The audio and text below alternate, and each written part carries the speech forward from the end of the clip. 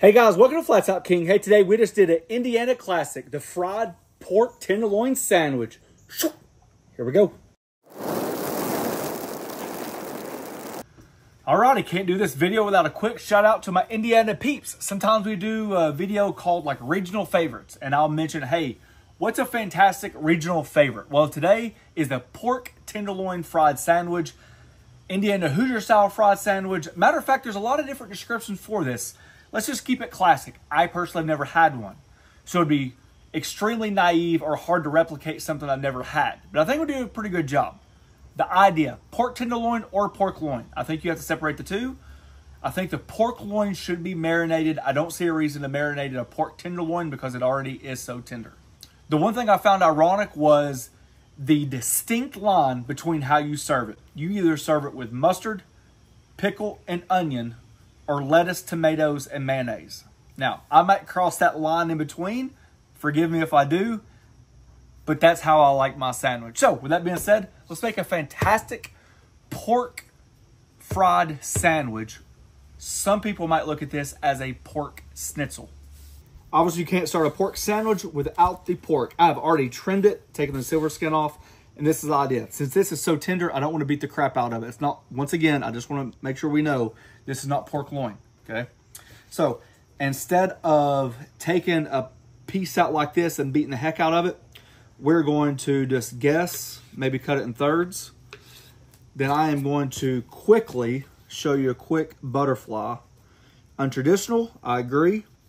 But like I said, pork tenderloin is so tender. You just don't want all kinds of shreds everywhere. We could pound it just a little bit thinner as well. So it doesn't take long, and there we go. Okay, so let me show you right here. This is kind of like the Chateaubriand of the pork, the center fillet. So I'm going to cut off about as thick as you want it. So we're going about 1/4 inch. Open it up, and then just basically have your knife do the work. As you unroll the meat, notice I'm not moving the knife that much. I'm just keeping it on the same plane and then unrolling the meat, which keeps it the same width, the girth, and the thickness. See that? Piece of plastic wrap, lightly oiled. And then we're just going to take that pork kind of right in the middle. We don't have to do a lot of work with it, but some will help. Use anything you want to flatten it out with. Looking about 1/4 inch.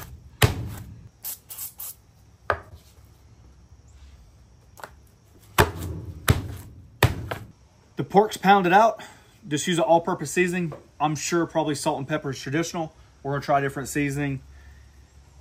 This is kind of like the goods and bads of trying out stuff that's never been done before. Is you eventually just got to try it on something. So we got a new seasoning in hand, and the only way to try it out is, as you see, trying it out.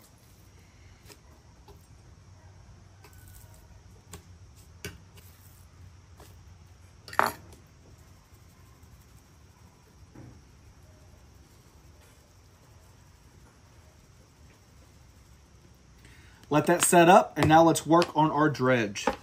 A lot of my research said to use saltine crackers. I am on board with that. How much it's going to take, I don't know. But we're going to do a little twist to this. Don't hate me. However you want to break them up, that's up to you. You want to keep them in the sleeve. Obviously, you have more pork. You can do that as well. Panko is one of my all-time favorites. So about a 50-50 mix. To that, we're going to season it as well. And this is just more of a true all-purpose. Salt and pepper will take you a long ways. Just enough flour for the first dredge. You don't need a lot. 2 eggs.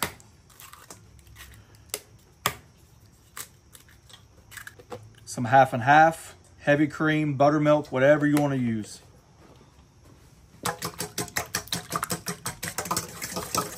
Lately, we've been getting a lot of questions about how to shallow fry on the griddle. I've been personally contacted and I've seen it on the griddle group several times now. There's really no right or wrong reason. It's just basically keeping your oil temperature down. I know that sounds crazy, but not all griddles are the same. So just because mine's on low or medium doesn't mean yours is, okay? There's a lot of temperature swings and all that stuff. The most important thing is, I know I get ridiculed because my griddle is uneven. I truly believe if I wanted an even griddle more often than not, I would make it even. Like, it's my griddle, and I, out of all the cooking that we've done on YouTube, prefer an uneven griddle. And when you say uneven, you mean unlevel. Yes. I have found that I like my oil to pull up on the right side because it hits that deep wall and then allows me to pull that oil back, and you don't have to keep adding oil. Now, if you have the Blackstone, you can imagine if my grease trap was in the back and my oil ran downhill, then we would have a problem. Also on a Blackstone, the front lip, as you notice, is shallower than the back lip. So there are some griddles out there that might not work as well on.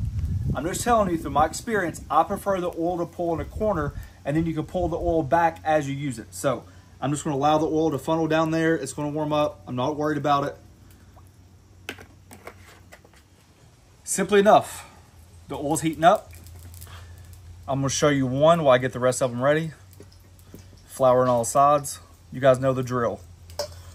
Shake off the excess. Make sure it's all covered. All the nooks and crannies. Did you say shake off the excess? Excess? Yes. I had to think there for a second. Like, I know I said something close. The excess. Yeah, you got to access the nooks and crannies. But you got to shake off the excess flour.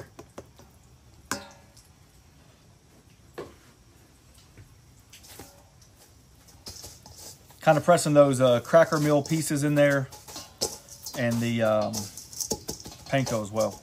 All the nooks and crannies. Shake off the excess, because you want to make sure all this gets access to the nooks and crannies. All right, so you notice how my oil is all over here, so I'm just going to manipulate it a little bit, pull it down. And right there, you're basically just shallow frying, using your griddle to your advantage, finding that deep pull.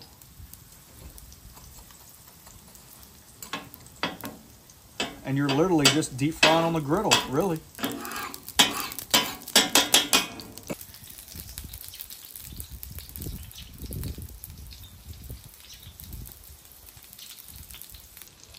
Alrighty. When your pork tenderloin looks something like that, looky there, looky there. Effortlessly. Okay, pull that up. You still got that residential pull of oil there. And that's where the new piece is going to go. Residential or residual? What'd I say? Residential? Yeah. You're on a roll today, honey.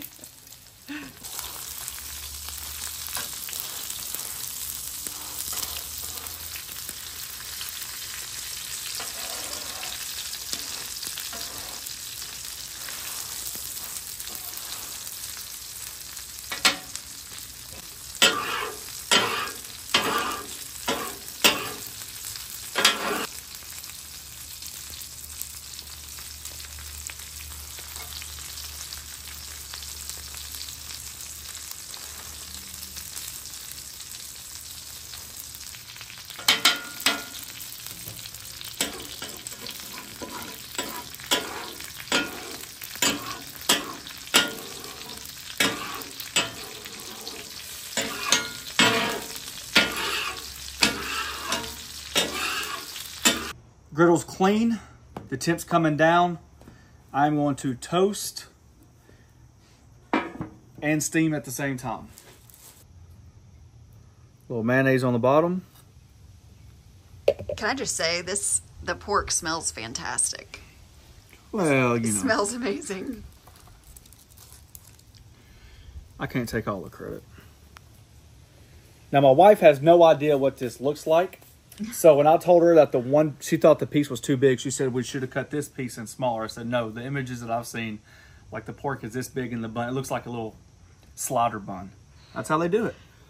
I will say this, in fairness, I do understand why the pork needs to be super thin.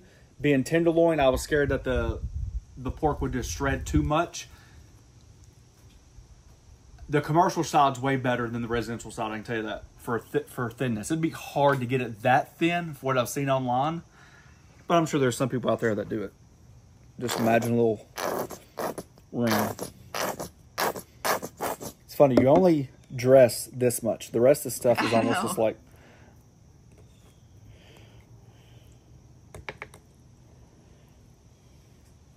There's a lot of pickle. And there we go. The Indiana style fried pork sandwich. Alrighty, so, you know, I really don't know what to do from here. So I see the pictures. I understand the concept through the recipes, how to make it. But other than that, kind of lost for words. So some part of me wants the gravy. I guess the best way to do it is just man up. Like you did on that burger. Yeah. So if you cut it in half, you kind of get like, oh yeah, the best of both worlds. Now, they say mayonnaise doesn't go on it. Mayonnaise only goes lettuce, tomato. So, excuse me, but I did it my way. But you get first bite. You know, Cajun seasoning would be really good on this for some reason. Cajun seasoning, yeah. Golly.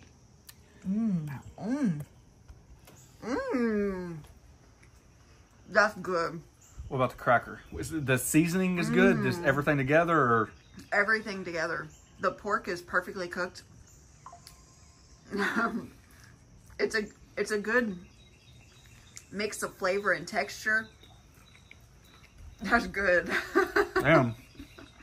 The mayonnaise and the mustard and the raw onion and the pickle and I really like the saltines in the is that how they do it with saltines? Some do. That is a new hack for like shallow frying. I really like the saltine and panko mix. I highly doubt. I'll probably disrespect somebody by using panko, but we swear we love up panko. And down by no disrespect. I just enjoy panko. So I'll do like the cross between the two. Oddly enough, when I saw the images and I noticed that mustard was used with fried pork, I was like, man, that's not my style. Like the pickles and mustard, like the fried pork, I'm like, I'd much rather go the mayonnaise, lettuce, and tomato side. But after having it, even without the lettuce and tomato, I'm glad I put mayonnaise on it. But the mustard and pickle and onion is what separates it. Yeah, super good. Yeah. It's super good. And you're not lying. I want another bite. That pork. That pork is perfect. And it can be done in so many different applications.